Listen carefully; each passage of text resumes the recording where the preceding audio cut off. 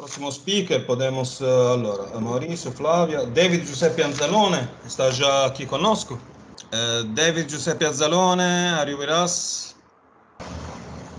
I'm here. Can you hear me? Yes, we can hear you. Sorry about that. I'm trying to turn on my camera, but actually I just came back from a trip, so I just was setting up my techniques while the other talks were going on. I just now tried to turn on my camera. Anyways, already good evening from Switzerland. As you might see, there's no natural light here, and so but I think what time is it at your place in Brazil? It is 2:30 p.m. Okay. That is in Switzerland now. I guess it's like Italy, no? Like 4 or 5 exactly. hours. Exactly. I am in the south of Switzerland, in Ticino. And yes, so hopefully my PowerPoint finally starts. Let's see what happens. Canton Ticino. Exactly. Yes. So are you seeing now? Yes. You see the PowerPoint? Yeah, we can see your screen. So if you put in Yes, I'm doing. Yeah, great. Okay, we're there. Thank you so much. Sorry for the wait. I think you can start. Okay, perfect. So, as I said, the title of my paper has changed a little, and it's one hell of a problem for omnisubjectivity. So now let's start to define this title. What is omnisubjectivity? Omnisubjectivity is a view defended by Linda Zagzebski in her 2016 book, Omnisubjectivity, A Defense of a Divine Attribute, or in earlier papers. I will just focus on the book now. So how does she define omnisubjectivity? She defines it as perfect total empathy. So we all now have a grasp of what empathy is, but let's define it. Empathy is for an agent X, so for David, for Nicola, for Diego. To have empathy for Y, for another agent, is for X, for Diego, for example, to acquire a perspective like that of Y, for example, David.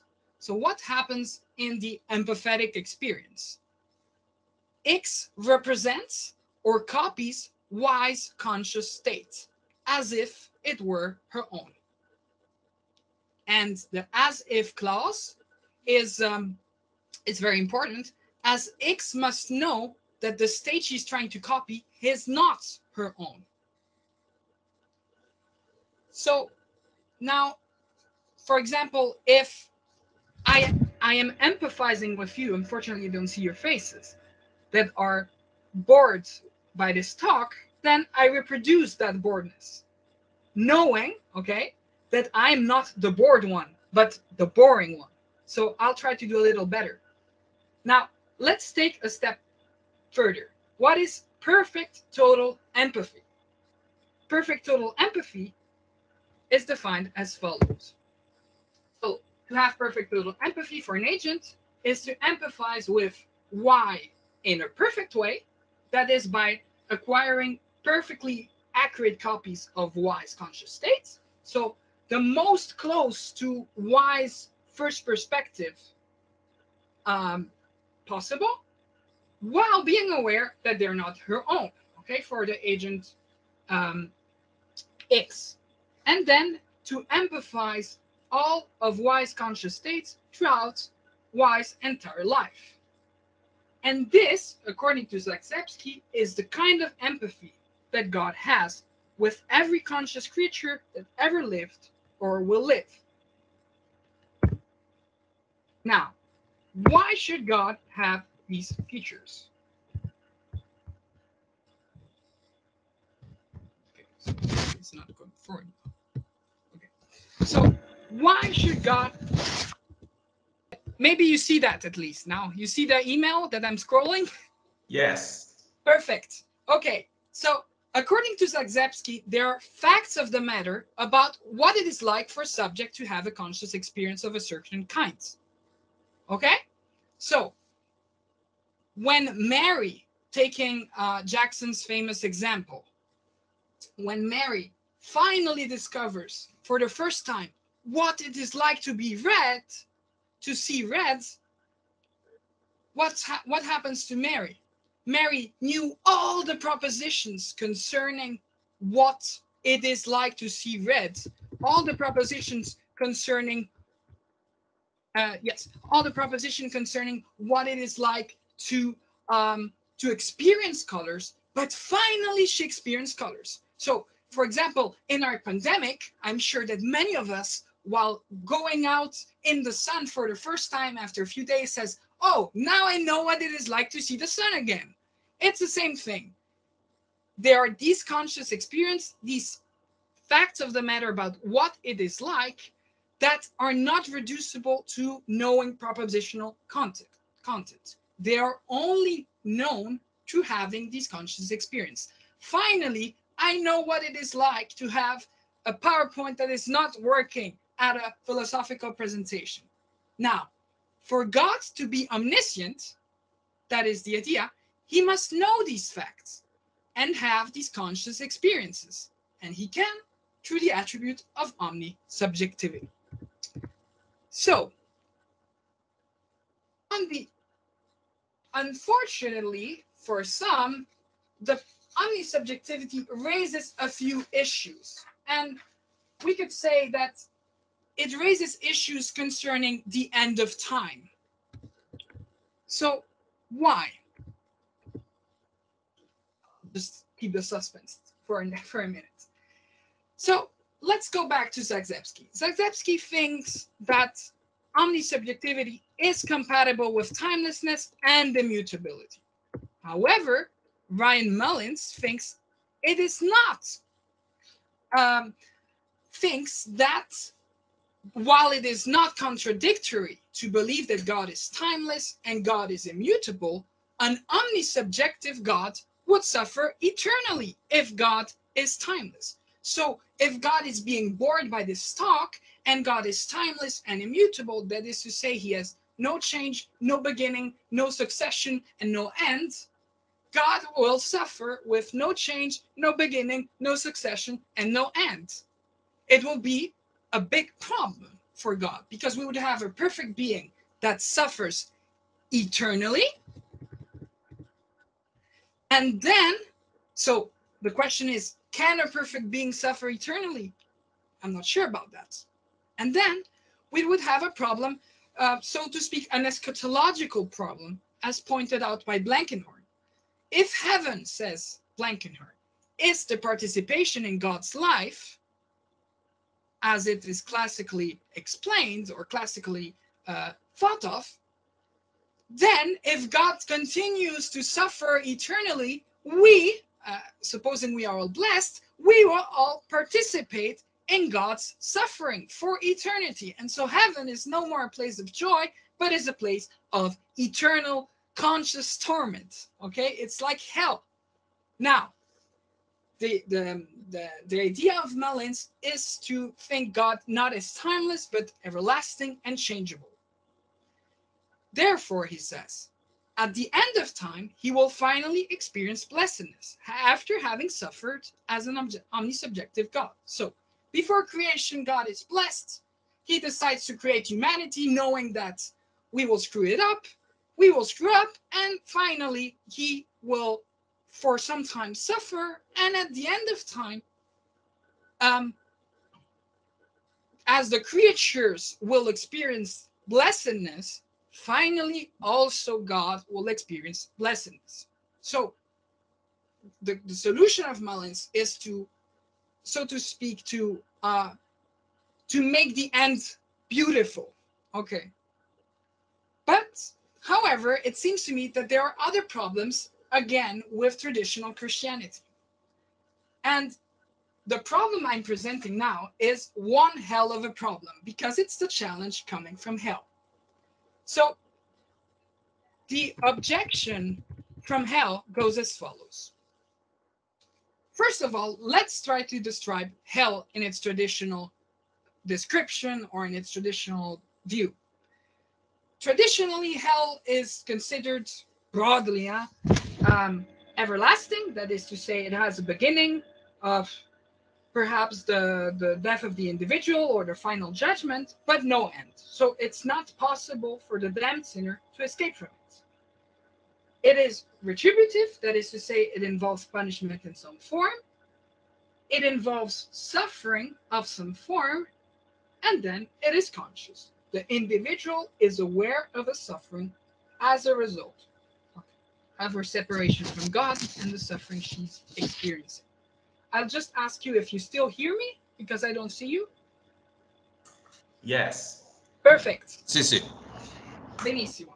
So that's the traditional way in which hell is seen, or at least the way I understand it. Now, what's the argument? If one assumes that omnisubjectivity is true, that is to say that God empathetically suffers with all conscious creatures who suffer, and assumes hell in its traditional form, so this form of hell I just showed you, the argument goes as follows. God suffers empathetically with all conscious creatures who suffer. Okay, that's the assumption. We have hell in its traditional form as a second assumption. The argument is, if God empathetically suffers with all creatures who suffer, then God empathetically suffers with the damned in hell. But God does empathetically suffers with all creatures who suffer, therefore God empathetically suffers with the damned in hell. If the damned in hell, okay, suffer everlastingly, then God empathetically suffers with the damned in hell everlastingly. The damned in hell suffer everlastingly, therefore God empathetically suffers with the damned everlastingly. 2 is justified by 1 and the first assumption. 3 is obtained by modus ponens from 1 and 2. 6 is obtained by modus ponens from 4 and 5 is justified by hell in its traditional form. So we are now back to the problems that Mullins and Blankenhorn talked about.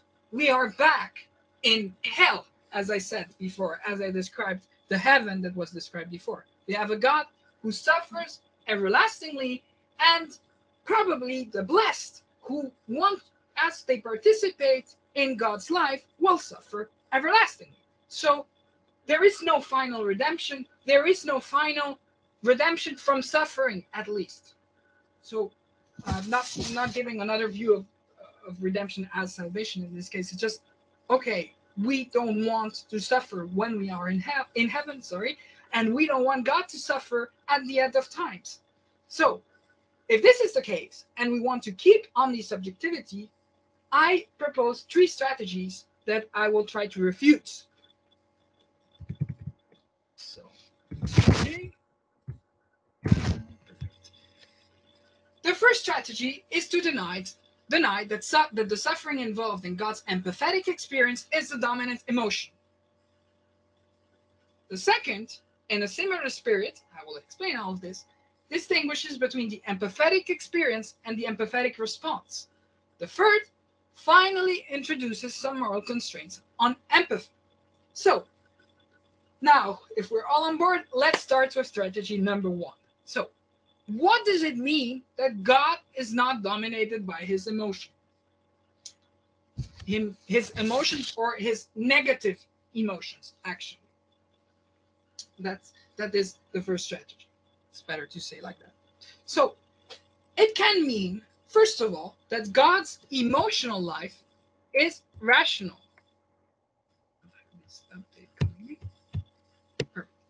That God's emotional life is rational. That is to say that he does not act irrationally over grief and sorrow. So my brother falls in the garden, and as he falls in the garden, I get very, very, very panicked, but he just has a little scratch. So, and I start to panicking and say, "Oh, what's happening? Oh, this is crazy. This is really, really bad." But this is not rational. And if God is perfectly rational, God will not irrationally act over grief and sorrow in this sense. So God doesn't make a drama out of my little brother falling on the in the garden and having a little scratch. Okay. But now, does that really solve our challenge? So the question is the following: does God's not acting irrationally over suffering actually deny or diminishes or takes away better the fact that God is not suffering? No. It just says that his reaction or his actions that follow suffering are not irrational, in the sense that God is not making too big of a drama. But what about the damned suffering in hell? Wouldn't God, a perfectly loving God, make much bigger of a drama when it comes to eternal conscious suffering, never ending, of his beloved creatures, of his beloved human beings? Now, the second version of this strategy is that his blessedness exceeds his negative emotions. So now we have the idea that the positive emotion is much more, it's much bigger, so to speak, than his negative emotions. So Hartshorne says that God primarily enjoys the vision of his own necessary essence, which is perfect, so he enjoys himself, and only secondarily, so to speak, feels the pain of other persons than himself. So that is actually a quite interesting view, according to me, because we're saying that just as we have problems in our life, in our daily life, we say, okay, I'm not thinking about this now somehow. I am just happy with what I have. I am content with what I have. Maybe I have some problems with my job, but I have a good family. And this feeling, this emotion is quite trumps, that's the word, trumps the other emotions, the negative emotions concerning my problems in my job. Now, obviously the question is there a fact of the matter?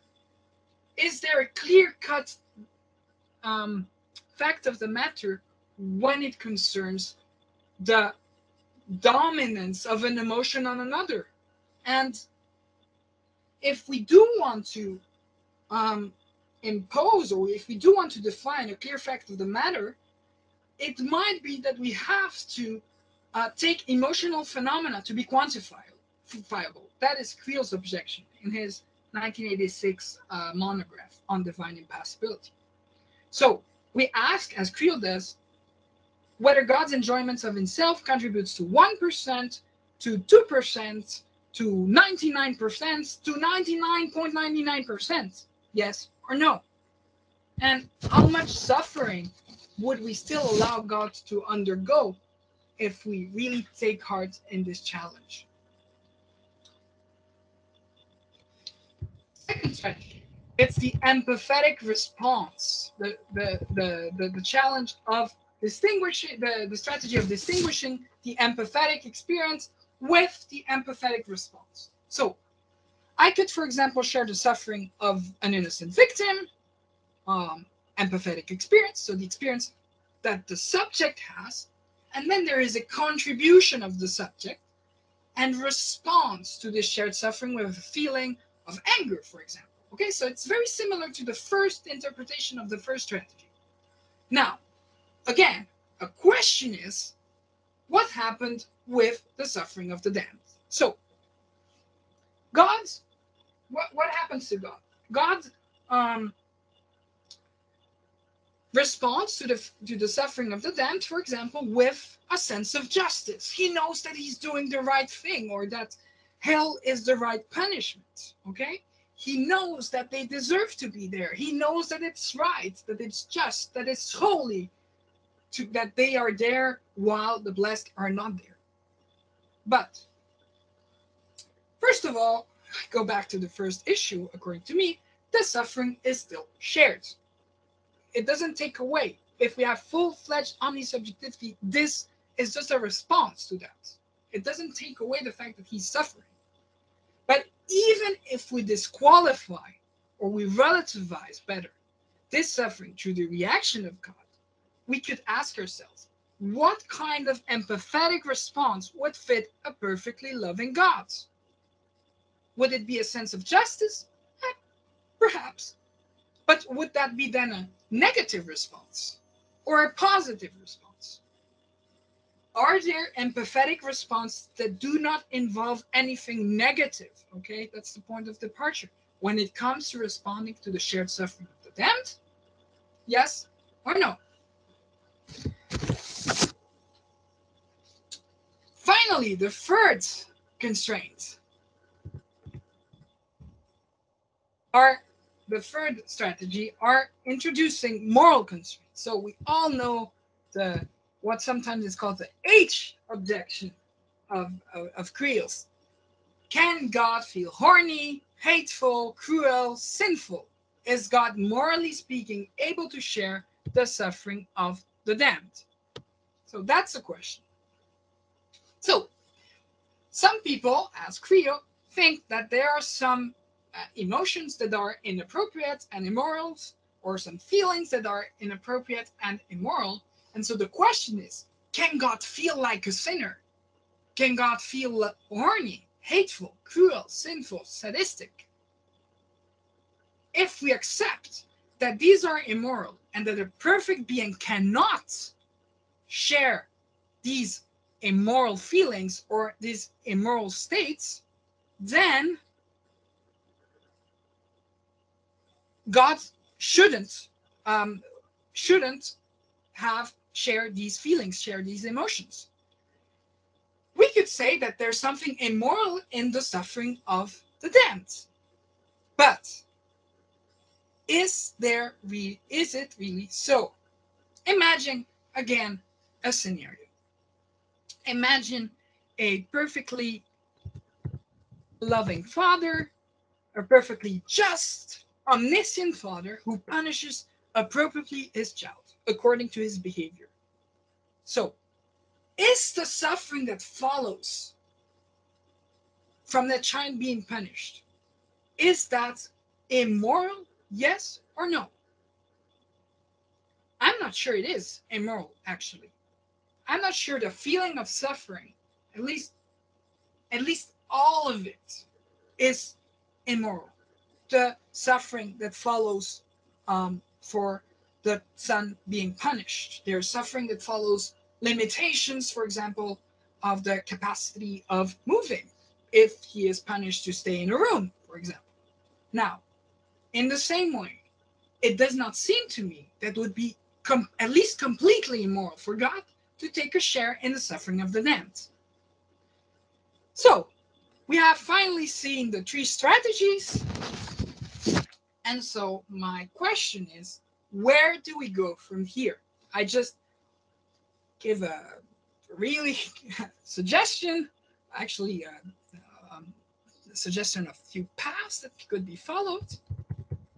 The first is to rush back to impassibility, to the view that God cannot suffer, cannot undergo negative emotions. So that's the way I define impassibility. So God cannot undergo negative emotions. He can go, for example, only through joy, enjoying himself, being happy about himself, as the prime mover of Aristotle is happy as he knows himself, in Metaphysics 12. It's the most happy experience a man could ever have, according to Aristotle. Says we do it sometimes, but he's always happy about knowing himself as the perfect objects of knowledge. Or we could abandon the traditional doctrine of hell. That's the way I'm going forward too, in favor of one of the competing views. Specifically, I'm thinking about universal salvation, or universal salvation, I repeat, or annihilationism. So the view that hell will be annihilated, or that hell will be destroyed, and in that sense, at least the damned would also be destroyed, and there would not be any suffering subject still existing with which God should empathize with. In that case, and we finally go to the conclusion, heaven would be like Eric Clapton described it. Beyond the door, there's peace, I'm sure, and I know there'll be no more tears in heaven. Eric Clapton. Thank you for your attention, and don't hesitate to contact me for anything. I'm just happy to hear your feedback. Just wanted to say that I don't work on this regularly because I am more of a medieval philosopher, but I was happy to be able to share my ideas with you. Thank you. Thanks, Davide. Allora, I can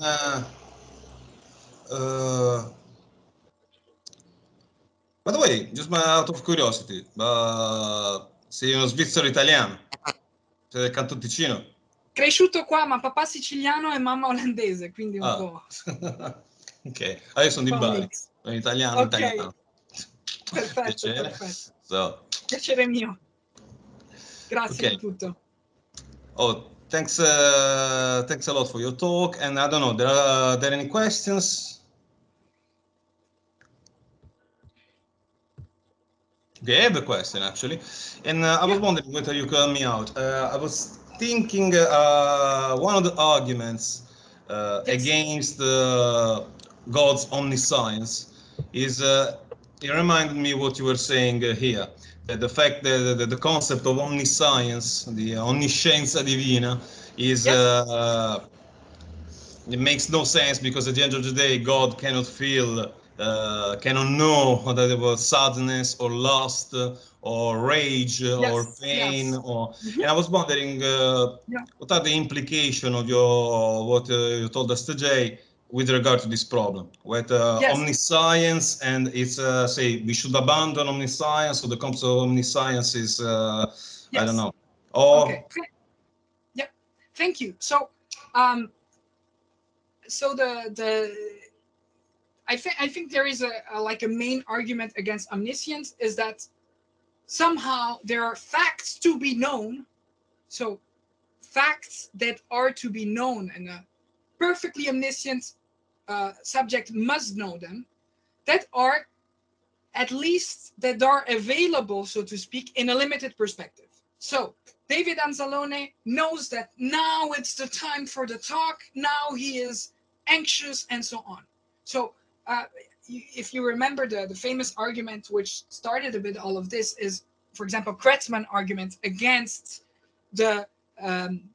it was against the idea of God, because he was atheist at the time, but he thought that a perfectly omniscient subject must know what time is it now, what time it is now. So so that is something that an omniscient God, a perfect God, if he is timeless, immutable, so other issues concerning perception cannot do, because otherwise he would be a limited agent. Now, so you have this with emotions, you have this with time, you have this with being sinful, for example, all of these problematic experiences. So my view, I agree, I think, with Zagzebski that so first he starts with omniscience, but if you read the book, then she continues with love, with omnipresence also, which maybe is a bit fuzzy there, but I think that I agree with her when she says that a perfectly loving God must know what is this really like to be us. So that is another, however, justification for omniscience or omnisubjectivity as bringing to omniscient, or as entailed by omniscience, but primarily because of love. So I'm going more to that direction, if that's the question. Thank you. Thanks a lot, David. Okay, there is another question from Ed Ney Gonçalves Braga. Ed, do you hear? Can you hear me? Yes. All right. Thank you for the presentation. I never thought about this problem before. It's very interesting. I was wondering about. I think you are discussing a problem that happens mainly in the Abrahamic religions. So I was wondering. So I was wondering why the idea of the incarnation didn't pop out in any point of the discussion. You are in Switzerland and you talked about universalism. So I thought about Karl Barth's idea of Jesus Christ being the condemned one, that God pours out all his moral problems in Jesus Christ, and Jesus Christ, he resolves everything, and we can hope that in the end all people will be saved, but we can't be sure about that. So I was wondering, what do you think about this idea? Okay, so I have two versions or three versions of this paper. I started a few years ago actually, and then I didn't continue a lot on this because I have other projects.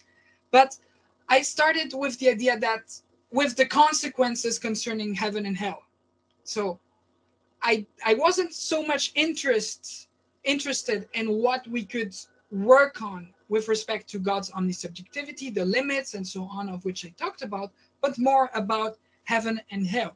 So I am honestly speaking not a universalist, but I think that if that's the question, what do I think of universalism, or what do I think about Jesus being the ultimate atonement for everything? I think that this is surely a possibility to go. So, and there are actually two issues concerning the incarnation. So the first one is this one. So now imagine the challenge works. My challenge works. Okay. So if my challenge is working, then one could say, okay, let's imagine that Jesus took the whole blame of the universe. Jesus is the savior of the world, as in John 4. And if Jesus is the savior of the world, then he saves everyone. So there's no hell. So my challenge doesn't apply in the true world, so to speak, in the reality of things. It will never apply. We'll never have a problem about that. At the end of time, obviously, because now there is suffering in the world, so God is suffering if he is omnisubjective. But at the end of time, there will be complete redemption, and finally, God will not suffer and no one will suffer. Okay, that's a possibility. So that's a model of heaven and hell that is changing with respect to the traditional, at least. Okay, but the second issue concerning the incarnation, thank you for pointing it out, concerns the view that that traditionally God doesn't suffer in his divine nature, but God suffers in Jesus. Okay? So that is something where Blankenhorn is going, I think, in his paper. If we have this traditional view, we say that through Jesus, God could be omnisubjective in his human nature. And Jesus has his human nature forever and ever. Okay? So now, this is somewhere I am going in my paper. If you want to discuss it, we can discuss it, but I'm a bit afraid of what I will say. But anyways, there is the possibility that maybe if God suffers through Jesus, okay, in his human nature, not as in divine nature, I agree with that. That is the classical view. But he suffers through Jesus eternally, everlastingly, without change. That is what actually Stump says in her atonement. She says that it's not something that happened at one moment of time. It's Jesus always, eternally, everlastingly has his human nature. So if this is the case, and we believe we take a good account,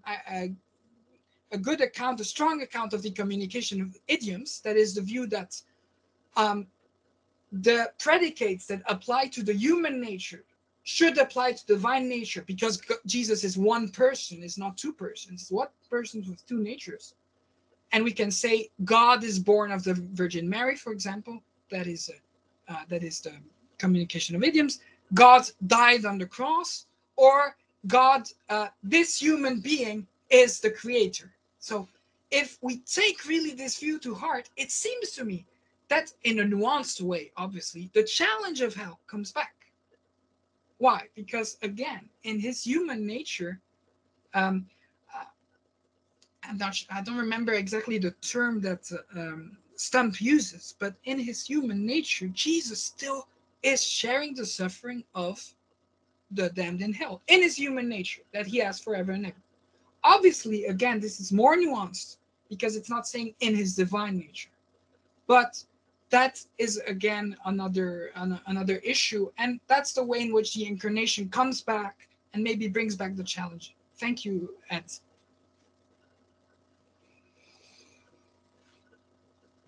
Great. Thanks, Ed. Thanks, David. For any other question or?